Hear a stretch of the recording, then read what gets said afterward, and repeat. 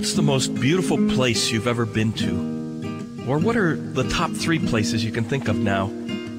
Hello, I'm Father James Kubicki, and about 10 years ago I made an annual retreat at a place that I would have to rank among the most beautiful places I've ever been. It was a Camaldolese monastery on the cliffs high above the Pacific Ocean near Big Sur, California. The Camaldolese are a branch of the Benedictines that live as hermits, coming together a few times a day for prayer and meals.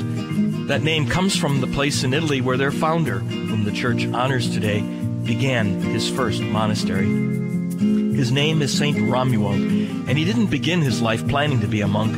In fact, he lived a pretty worldly life until one day he saw his father kill another man in a duel after they argued over some property.